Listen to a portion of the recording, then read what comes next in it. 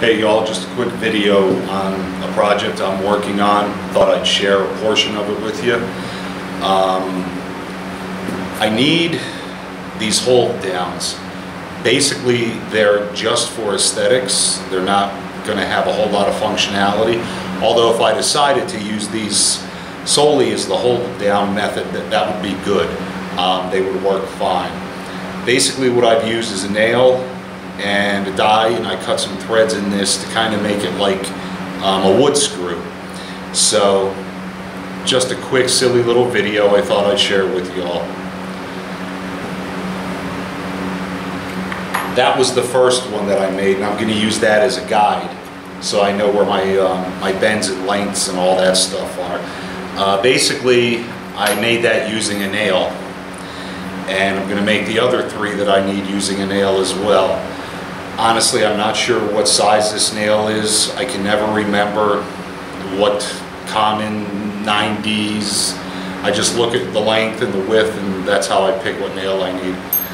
So, quick disclaimer, this video is not intended to be a video on safety. So, real quick, gloves, chaps, eye protection. You don't want to lose the old peepers while you're having fun. So I used to be a farrier, and I went to farrier school, and I learned some blacksmithing skills, and I've kind of expanded upon that, and I use it in other facets of things that I do. So what we're going to do first off is we're going to heat this nail up. And I have a Whisper Mama forge, and I have another video reviewing that forge, as well as this Cavalry 112-pound NC anvil. So if you have any interest in that, check it out. Let me get this nail hot. And this is really quick and easy. And because it's a light piece of metal, it really doesn't take long to warm up. So I won't bother cutting off the video to save time. It really shouldn't take that long.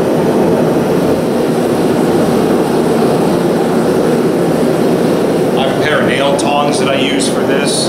It came from Well Shot in Texas, and I'm happy with these tongs. They're actually pretty good. They're stout, and I opted for the short handle so I had a good grip, or short reins for those who are know the nomenclature of these things.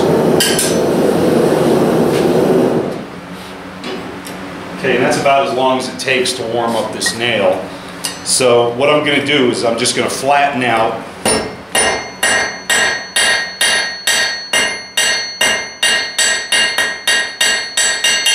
the head of this nail and a small portion of the length.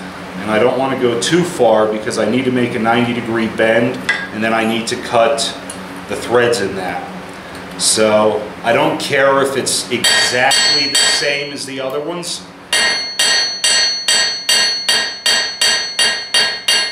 I'm kind of into making things out of reclaimed items, wood, metal, and so forth. So I want it to be obvious that it was handmade. So I really don't look for everything to be perfectly symmetrical. As you can see here, that's pretty close, and that's going to work for me. I want people to know that this has been handmade. So I'm going to reheat this, and then I'm going to make the 90-degree bend.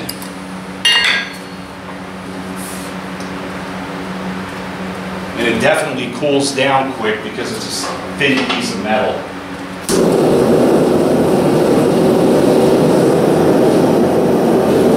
I'm going to set this up on the end of the edge of the anvil, so that I can get it very close to the other one. I kind of want the lengths to be the same, but I'm not super worried about the rest of it. I just don't want it to look like a chimp made it.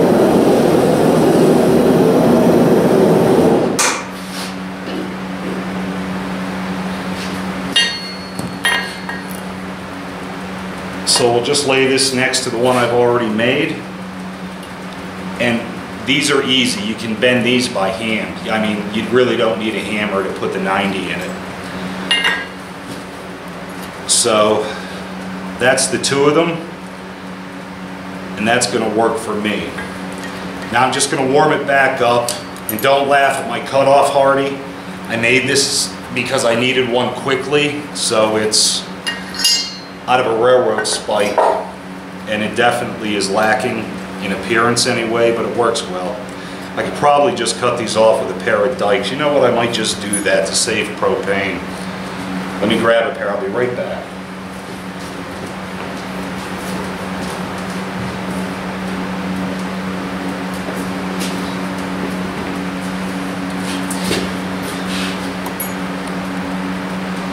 So we'll get about the same, which is about right there.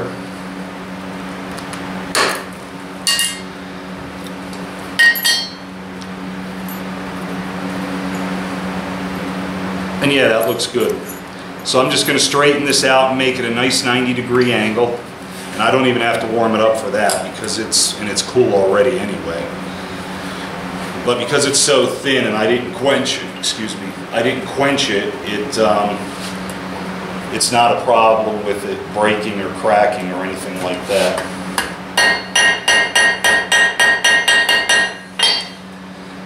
I'm not going to bother putting a point on this in the area that I'm going to thread because I'm going to pre-drill the hole anyway to get it started. And the hole obviously is going to be smaller than the threads that I cut into this.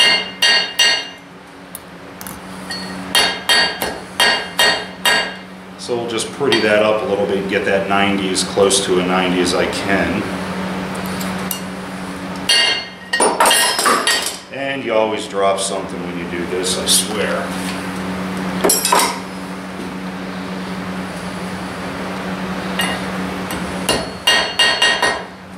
But that looks pretty decent. I'm happy with that. Almost happy with that.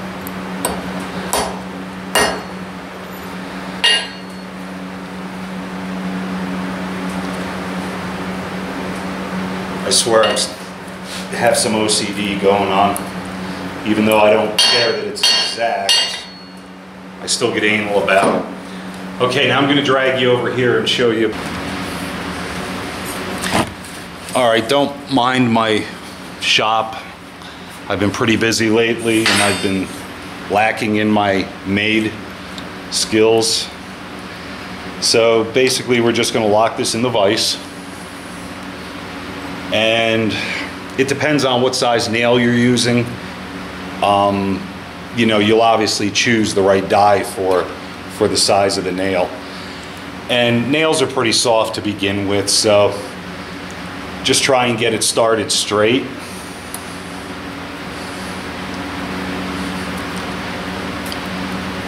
And then just run it down. Nails aren't made of the best steel in the world, so it's not really an issue with, you know, backing up like this to get rid of the chips. They kind of just fall away. Something hardened, or like in the automotive business, I did a lot of time there. Yeah, you'll break your tools if you don't use them correctly. But for the most part, you can run this all the way down. No big deal.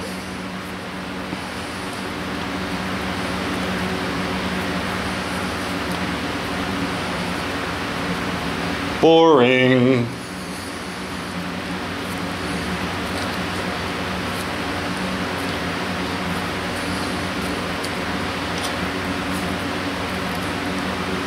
Okay, we're bottomed out. Now it should spin off nice and easy because of the new threads we just cut.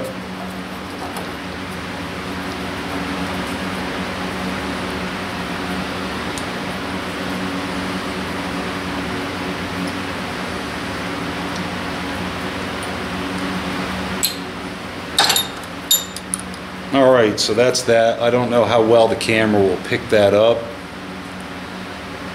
but the threads are cut. And I'll move you to yet another part of the shop and show you why I'm making these. And this is only a test piece.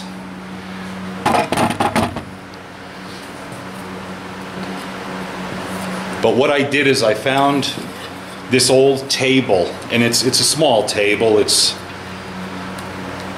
probably 10.5 inches.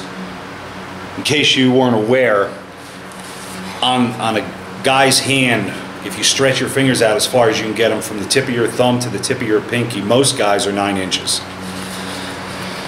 So this is just a scrap piece of wood to illustrate what I'm up to. So what I'm going to do on the mounting frame that I'm making for this is I'm going to thread this into it. And this little tabletop, the reason that I chose to save this is because I looked at it pretty good, and it looks like this is hand carved because nothing in here is exactly the same as anything else. It's actually pretty cool. But this is eventually going to be mounted to a wooden frame, and I'm going to use these hold downs that I just made to give the appearance that that's what's holding it to the frame. I'm of course going to use a decent glue, and I'm going to glue this tabletop to the back of the wood frame that I'm making. But I'm going to have these, one on each side and then one on the top as well. So like I said, it gives the appearance that it's held down with these brackets, if you will. This is going to get restained, resanded, and if anybody's interested, post a comment and I'll show a quick video of what I've made and what it looks like when it's completed.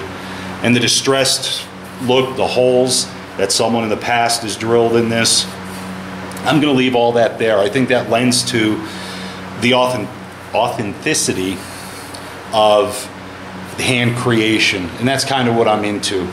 I actually make a lot of stuff, and I just started a new website. It's countryanvil.com. So, oh, and speaking of websites, it's not actually, well, it is a website, but if you guys are into blacksmithing and forging and stuff, there's a great guy out there from upstate New York. His name is Chandler Dickinson. If you want to meet a guy online that's very tenacious and pretty talented in my opinion, check him out. Just Google his name and then click videos, and he's got several hundred videos out there. He seems like a great guy, and he's very entertaining. So anyway, I just wanted to show you all what you can do with a nail, and I'm sure there's billions of other things you can do, but this is what you can do with a nail in about 5 minutes if you're all set up. Any questions, comments, complaints? I welcome them all. Thanks, y'all, and have a great day.